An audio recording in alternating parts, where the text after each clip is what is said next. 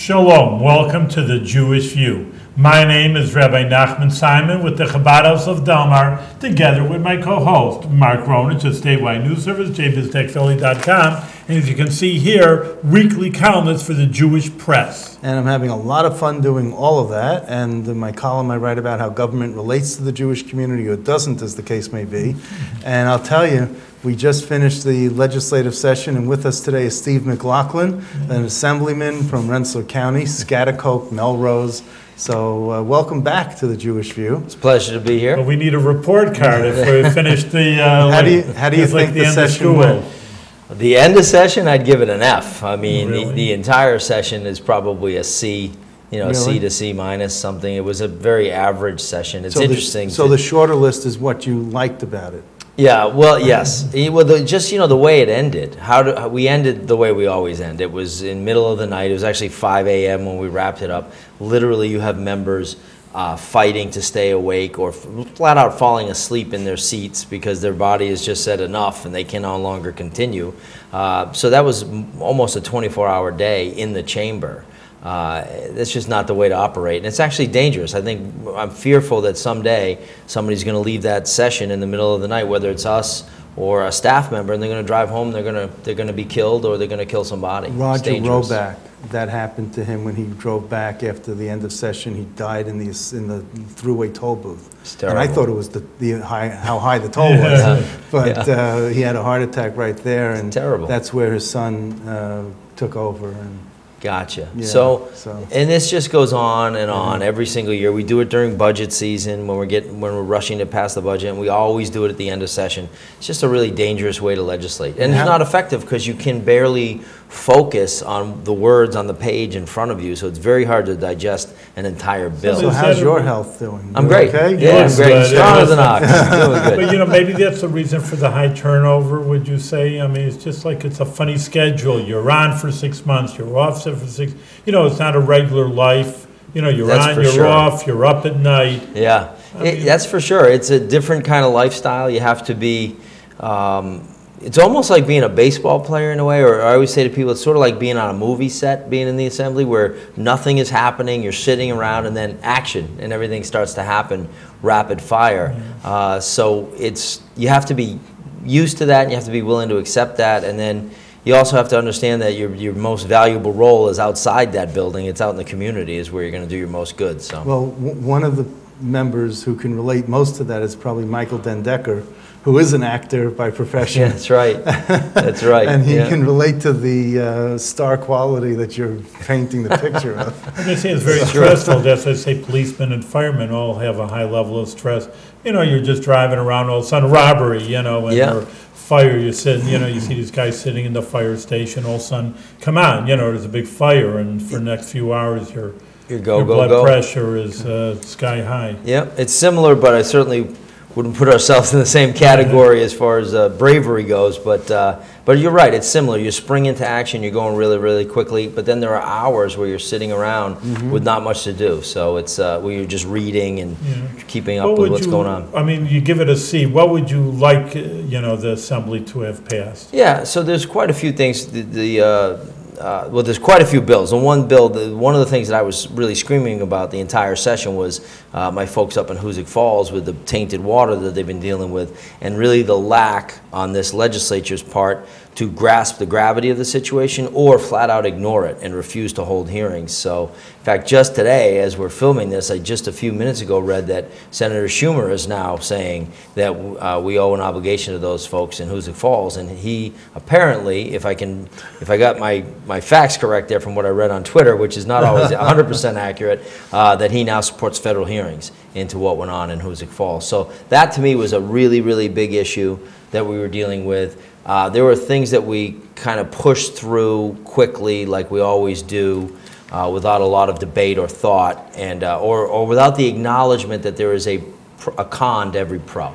there's a flip side to everything that we're trying to do. For example, the minimum wage was something that kind of sounds good when you hear it. You think, oh, great, $15 for everyone, but with no real analysis of what the downside could be. But the analysis is that by the time it kicks in at $15, that's really $13 in today's dollars. It's not really going to be worth $15 when it kicks in. Well, that's if inflation continues the way they think it will. But then that's saying, well, where we are now is really not where we are now. I mean, the fact is, what you are going to see, I believe, and you're already starting to see it, is a huge increase in automation, a huge increase in point of sale. Businesses get scared, it's not, maybe you're right technically, but then people just, $15, I can't afford it, I got to do something right away. McDonald's will have a kiosk, and you just punch in what you want, and you do the work that the clerk behind the counter would do, and they're going to have it where, you could do it. Look, they used to have full-service gas stations. Now, you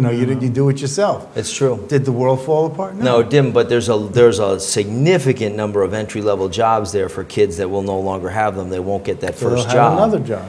We hope. You know what? They're smarter in technology than we are. And if you ever wanted someone to build a website, they got to be under 16 years old.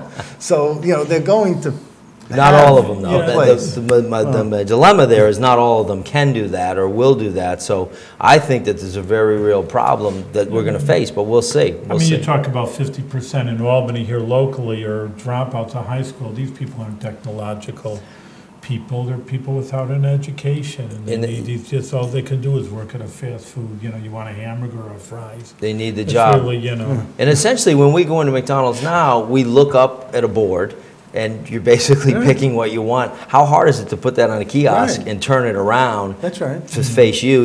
You put your card in, you get your food, and out the door you go. So it's a few less jobs at each store that adds up. One idea is, it's radical and it's not going to happen, I know, is separate New York City from New York State. Well, that's not going to happen, but in the legislature, maybe that would be a interesting idea. It is expensive in New York City, and they have a point. How can you live in New York City? Everything's expensive. So if you're in New York City, then you can't.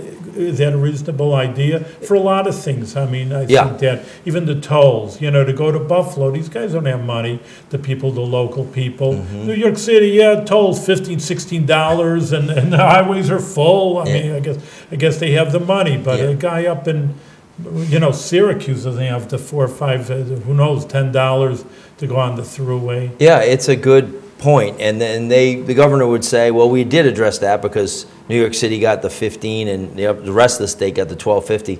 But there really wasn't a lot of economic analysis that went into any of this. It was just like, this sounds good, we're going to do it. What made it really interesting was, a year ago, Mayor de Blasio was pushing for $13 an hour, and a year ago it was said by the governor that that's a non-starter, that's never going to happen, that's bad for business. Within a year, it's flipped on its head. He says now $15 is great. And he puts it in his State of the State message. He does that with the Assembly too. All the time. And the Senate. The bills that don't come to fruition, all of a sudden wind up as his program bill in the State of the State. Yes, that's absolutely correct. So he did it with de Blasio. It's not like he's picking on him. No. I don't buy that there's this big feud between the mayor and the governor. I don't buy it. If anything, it's all show. But I think, unless you know something. I don't know. I think that it's a bunch of media hype. I think it sells papers, so they're keeping this stuff going. Because if you read the words, there are no quotes. They're always the reporter's words. And there's always, we found out, or sources say, or whatever, and they never really have anyone quoting, and the reporter sort of puts his own words into the article and makes it seem like it's a problem. It's a good point. You're probably more in tune to that than I am. I'm an upstate guy. I'm not paying that. I read the papers. I see what you're seeing, but you probably have a better take on it than I do. Do you represent Washington County? Yeah, 2 towns up there, Cambridge and White Creek. Okay, then you have to update your Assembly website because it says Columbia, Rensselaer. It should say Washington. No, you know what? It says not just Washington. I think it says Greene County. Did you ever represent Greene County? I did. Originally, I had Albany, okay, Greene. You got to change that and take Greene out of it. On the Assembly website? Either the Assembly website or some other. I'll double check. That's what it was. It wasn't. Mark, very exact. Yes. Well, I find these things but I noticed that you had something provides for the determination of actual valuation for the Cambridge School District. Right, that was a bill that we weren't able to get passed, but yeah, Cambridge is one of the areas I have, Cambridge and White Creek up there. Great, beautiful communities up there. You also, now, what's your view on this brunch bill, where you could now serve alcohol earlier? Yeah. I mean, are you So it didn't particularly, okay with that? yeah, I'm okay with it. It didn't particularly bother me, but what bothered me was, you know, we're going to push this. We're going to push alcohol sales. I can't get hearings from my folks in Hoosick Falls. So you can drink alcohol, but you don't want to drink the water. And yet you can't get Uber up here. So to me, that was such absurdity that, you know, we're pushing people to go out and have a mimosa or a Bloody Mary for breakfast or brunch. Okay, but you know, the Uber should have come along with that. I think, and I don't understand well, you how. don't want drunk driving. You No, you no, don't exactly. Want the No, alcohol exactly. and the driving to go along with it. Right, so it's that wouldn't have interesting. been smart marketing-wise. But it was interesting that the governor is out there pushing an expanded Yes.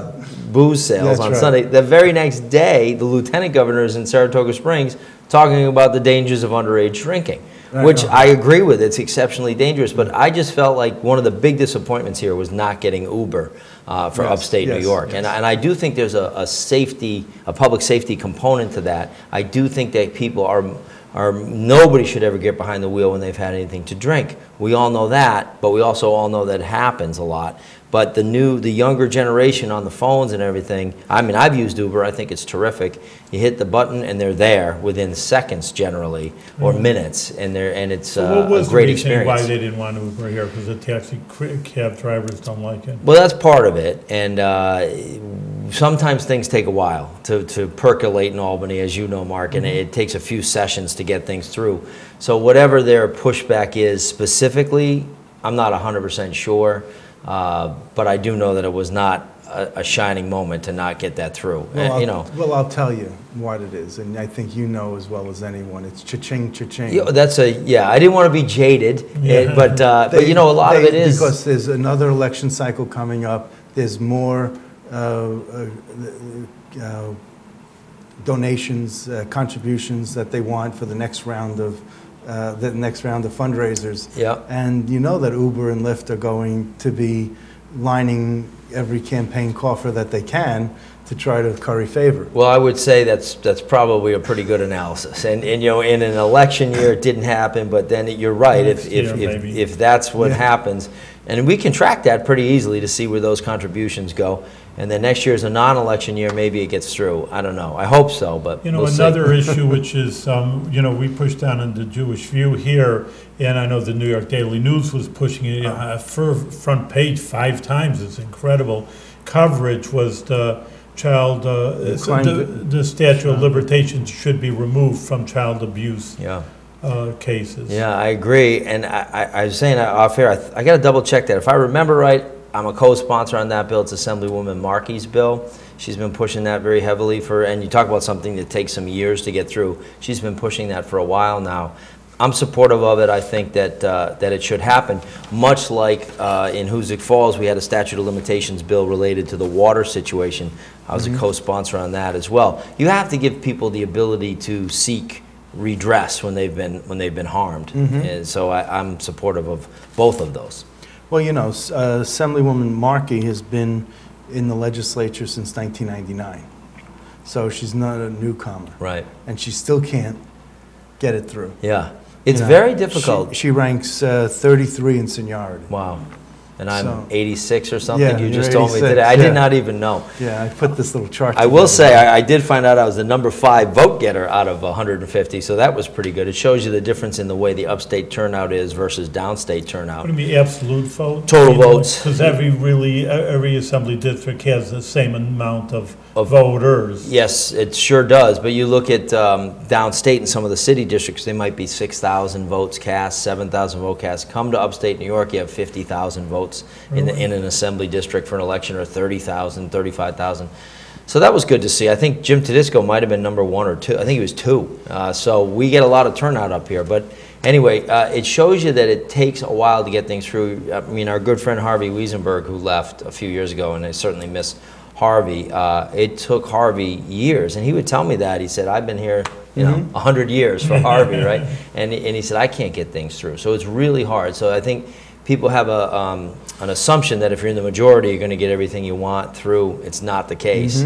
And if you're in the minority, you're not going to get what you want, but you could get what you want in the minority. It's just you have to take a different path. But the majority members don't have an easy go of it either, which shows you the tight control that the leadership has in both the Assembly and Senate. Do you like Carl Hastie? Do you Very think much. he's a good leader?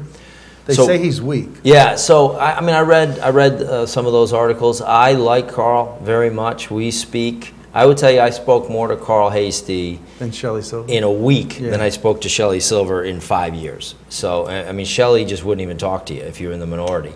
He literally would just, at most, he'd grunt at you, and that's it. You got nothing.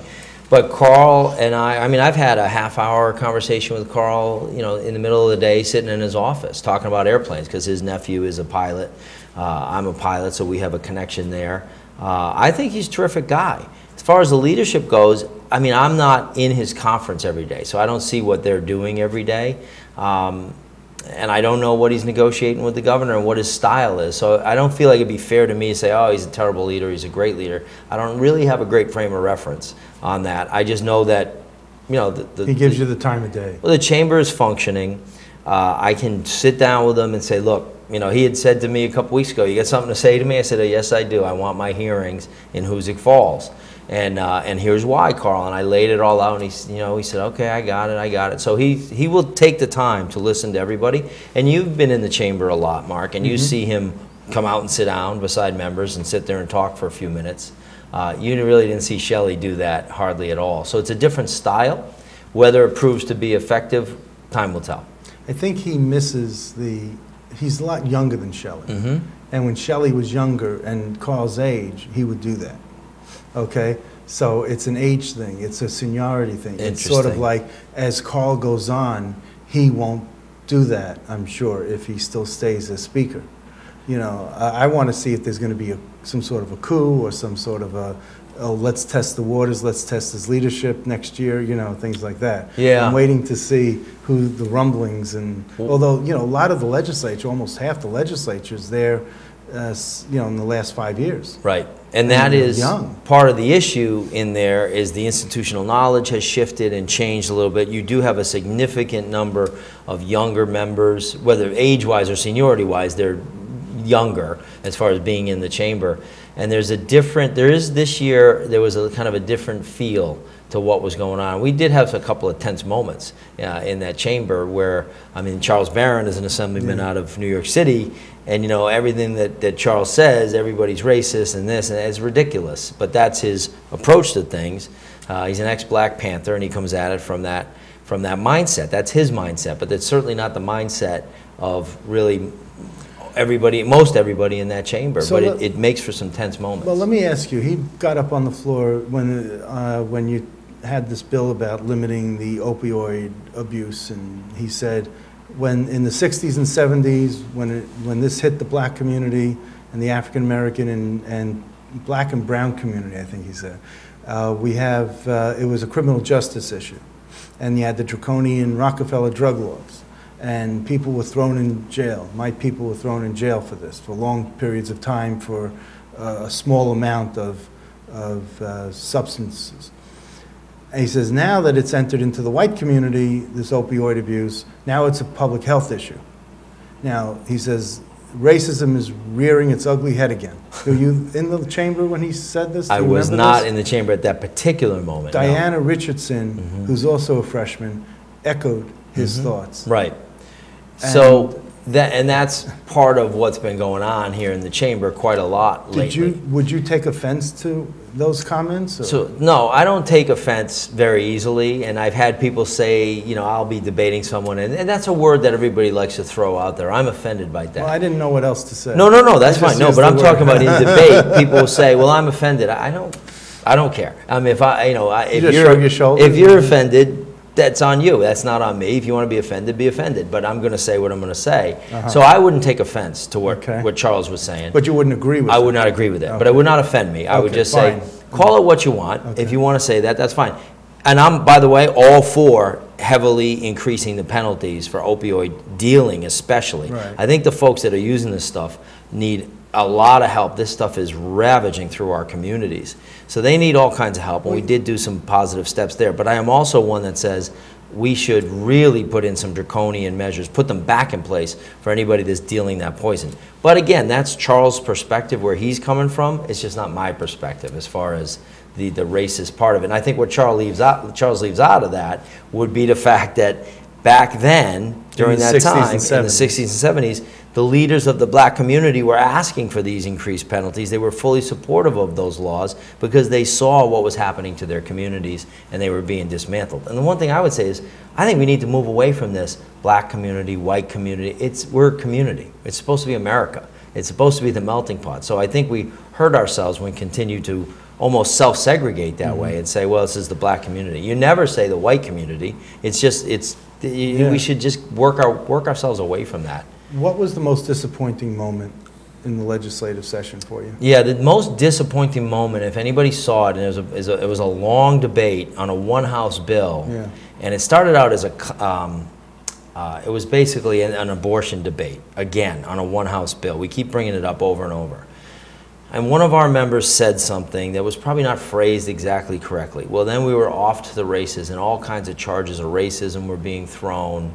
Who said something? So it was a new member, Ron said it. Ron Kim? Canestrara or something, right? Yes, Castorina. I'm sorry. He's from Staten Island. Yeah. He took Joe Borelli's place, right. And so he said something, and you know what he meant what he said. He was talking about the number of abortions in the black community, and he was pointing that out, which is factually accurate. There are a lot of abortions in the black community, so his numbers were right. But what he had said was, this is genocide in your community. And of course, people were going to get upset about that. I understand that. They were very upset. We had about 35 members storm out of the chamber. Everybody at once got up. About 35 members asked Democratic him, members? Democratic Or members. Democrat and He was Republican? against abortion. Yeah, that's his point. Very much. And he's saying, look, you're killing a lot of your own babies. So would I have phrased it that way? No. Certainly people took a lot of offense to it. And then it became a really racially charged moment for a long time. And if you go back and watch that video, it's very disturbing. And my 6 years, I've never seen anything like it. And there was all kinds of interruptions going on. Jane Corwin was jumping in numerous times. Joe Morelli was jumping in numerous times. Jeff Aubrey's trying to keep control of the chamber from the chair. It was really something, and that was the most disappointing for me as far as an institutional thing. But as far as legislatively, the fact that my folks in Hoosick Falls are being ignored is really beyond frustrating. So when Senator Schumer comes out and says we need federal response to this, did Chris Gibson also come out? He already has. Chris was the first federal official. So do you think he had the impact that he got to Schumer and told him that we need this? Or I'm sure Chris has been talking to him. Kathleen Rice, a Democrat out of Long Island, who was she co-chair or vice chair of the Moreland Commission? She was high up on that. I might have it wrong about the title. And then the DA at the time, and now a congresswoman, she's saying we need federal hearings on this. But Chris was the first out of the blocks. I'm sure Chris leaned on Senator Schumer, and I hope he does the same with Senator Gillibrand, because my folks and his folks, they're all our mutual constituents. We need help. Is Hoosick Falls another love canal? It's close. It's really close. The water is still tainted up there. The water is, everybody wants to act like the water's fixed because the filters are installed. We do not have a new source of drinking water up there, so there is tainted water flowing to those filters. Yes, it removes the contaminants, but would anybody watching want to rely on filters when they know that the water hitting those filters is pretty highly contaminated? So are you advocating maybe the state buy up all the property like they did in Love Canal? And then No. We can fix this problem. We can fix the problem. I think we need a new water source, which I said from the beginning. I had said that it should be the Tom Hannock is probably where we should be looking. It's about 12 miles away. It's going to be a big project, but it will heal that town because there is no PFOA in the Hoosick Reservoir. Thank God there's none there. So that is a good source of water. So I got to tell you, we were talking about this before, that the bottled water is regulated by the Food and Drug Administration. Tap water is regulated by the EPA, the Environmental Protection Agency. Right. And the FDA allows more parts per billion of contaminants in the bottled water than the EPA allows for tap water. Right. So tap water has fewer parts per billion of contaminants from the start. So it's healthier to have tap water, but now you're giving all these residents bottled water, which has more contaminants per parts per billion. Yeah, but it doesn't, some of those contaminants may in fact not be harmful. All of our water has some level of contaminants in it, but PFOA appears to be a whole different animal. So there's no PFOA in the bottled water that we know of. Yeah, we know of, and I would assume it's being tested, but we know for sure that there's PFOA in that tap water. Wouldn't you be surprised? I would be, and I think that if it gets tested, I'd be incredibly frustrated if that was the case. But here's what we know. We know we need a new source. We know that the governor's administration knew for 18 months that the water was tainted because the EPA was telling them it was tainted and telling them that they had to say something to the people. And I think that's what's really hurting the people in Hoosick Falls is the fact that for a year and a half, they have little babies up there that are testing way, way high on their blood levels.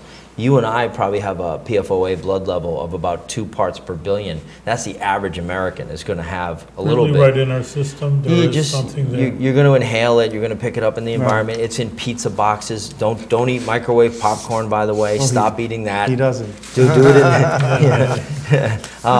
you know, so it's in the lining of pizza boxes, non-stick carpeting, stuff like that. So it's everywhere. They find this in the blood of polar bears. So if the average American is at 2, and I have a little 4-year-old baby at 117 or 125, and for a year and a half that baby was accumulating that PFOA, how much accumulated in that year and a half when the baby should have been on, everybody up there, but certainly the baby and everyone else should have been on bottled water. It's very frustrating. And all I'm saying is, let's hold the hearings to find out what the breakdowns in communication were, because they are very readily apparent that there were a lot of breakdowns in communication.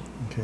Now, you also you're doing sales for Monolith Solar? A little bit. I haven't done much lately. I've been exceptionally busy this year, so a little bit. But coming up in the next 6 months, you might be doing more of it? Hopefully. But Monolith Solar is now moving to Delmar, That's true. They've been working on that Vista Technology for Park? a couple years. They've kind of had that in the works, yeah. But they're going to keep their place over in Rensselaer as well. Oh, they are? Yeah. Across from the Dunkin'? Mm-hmm. Okay. Yeah, they'll still be there. It's a growing company. It's good to see. So why can't you, and maybe it's not ethical, again, go with the ethics rules and stuff, but you know, Suffolk County in Hauppauge, in their county office building, they have this huge solar display, whatever, in their parking lot, and people park underneath it, so it's like a little carport. Sure. But it helps them cut their electric bill. Yep.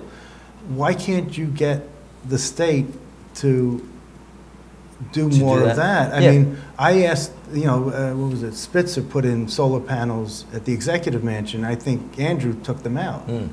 Really? And I've been trying to get Roanne DeStito, the head of OGS, to look into this for me, and it's taking forever. You know, they can't just go over there to look. You know, they got to... Well, for me, I have to be very cautious of any of that. You know, if I got free tickets to a picnic, I have to go to ethics and say, can I accept these? Right. I have free tickets to opening night at the Valley Cats. I don't go. I pay for my ticket if I go. So I'm very... Can I have your ticket? I don't even know if I can give them to you. I don't even know if I can do that. But so I note all those things when they come in, and I say check with ethics. Well, just so you know, I'm available if you get extra Okay. tickets you can't use. The good thing is the Valley Cats aren't that expensive. That's so, right. I know. But I'm very cautious about that. So I have to really make sure that we're not crossing over any lines, even by approaching anybody. I mean, I sold solar to a small little village, Stuyvesant Falls, that I represented at the time. And it was a tiny little system, but it was able to power the entire town hall because they didn't use much. Well, I said to them, put it out to bid. You know, you don't want to just give it to me. Put it out to bid to make sure. And sure enough, they did. Well, nobody else bid. It was out there. Nobody bid. We got the job. And I tell you, it was teeny tiny. It was little. I still got criticized for that. Yeah, I said, oh, look what he's doing. He's using his position. But I'm the one that said, put it out to bid. But who criticized? Some of the folks in town. Some of the gadflies that might not necessarily line up with me politically. It was nothing. It was much ado. It didn't make the papers. No, there was no reason to. It was much ado about nothing. When I tell you the commission was about $200, it was such a small little sale. It was nothing. I said, I'm the one that said put it out to bid. I can't help it if nobody bid, So it's one of those things, like, you're allowed to go out and make a living, but then when you do make a living, you're subjecting yourself to all kinds of criticism. So you have to watch a very fine line there. But that being said, Monolith has done a number of those parking structures. You'll see them over. KeyBank has a couple, and they're terrific. People love them. What about solar farms? Because there are some houses that are too shaded. So if you build a huge solar farm, you can then direct the solar power. We have done a number of those. But New York needs a certain kind of legislation to do kind of sharing where you might buy 10 panels in the field. You own 10 panels, somebody else owns 10, and that power is flowing to your house. That's community net metering. That's coming, it's on the way, but we don't necessarily have it yet. Massachusetts does. But it doesn't mean they don't do solar farms. They, along with a lot of solar companies, do. But when you see a big, giant, thousands of panels out there, a lot of times what they may be doing is feeding a big business. So it might be feeding every bank branch in the Capital District, but none of the panels are on the bank branch, but all that power is flowing there. It may be feeding a bunch of schools, but eventually you're going to see the ability for homeowners to take part in that. Do you ever get into this controversy that they have with the wind farms where some people say, oh, the windmills are artistic, and others say, oh, it's a blight? Every time. And then the solar panels, oh, it's a blight, but others say, oh, but it's good for the environment? Every time. I mean, every community, they're going to have some pushback. Somebody's going to want it. Somebody's going to not want it. I think it's important that you, if it's close to a road, you want to landscape it correctly. If you can put up some of the nice big arborvitae so you sort of block the view, I think that's helpful. Shouldn't every hospital have solar panels on their roofs? Shouldn't every hospital be lowering the cost? I think so. Yeah, I think so. But part of the problem that the solar industry, it's still its infancy, but it's growing. So it's been in its infancy for 40 years. Well, but we've really, let's say the past 5 years. That's the oldest infant I've ever seen. That's true. That's true. It's a middle-aged infant at this point. But as far as the new generation of it, because it sort of did nothing through the 70s and 80s, but it's really kind of got legs now. Okay. The problem is the incentives keep changing. So NYSERDA keeps changing things. So what the companies are able to do changes on an ongoing basis. For example, a couple of years ago, we used to be able to go out and put solar panels up literally for nothing on schools, hospitals, churches, synagogues. For nothing, wouldn't cost a dime, and then we would discount the energy. At that point, about 25% off of what National Grid was charging. If they went up, we went up. If they went down, we went down, but always 25% below. The incentives keep changing and changing and changing to the point where we were able to do it for 15%, and then we couldn't even do it because there was just, you couldn't make money. You'd go broke doing it that way. So there has to be some stability in the way the industry is working, and that's sort of some of the growing pains that they're still suffering from. Is this something that you feel you could take the lead on, or would you be criticized because they would say, oh, look, he's promoting legislation that will impact his sales business? Well, you're always going to get that criticism. But I think where you get into an ethical problem is when it is specifically helping you, or it's specifically helping your company. So this is, so you won't benefit financially from it. Right. And this would be across the board, across the entire state, so any solar company would benefit. And you're just by that. knowledgeable about it. So I try to be. That's why I'm just saying, this could be your expertise. I mean, look, John McDonald who's a pharmacist, could be promoting a pharmacy bill. Right.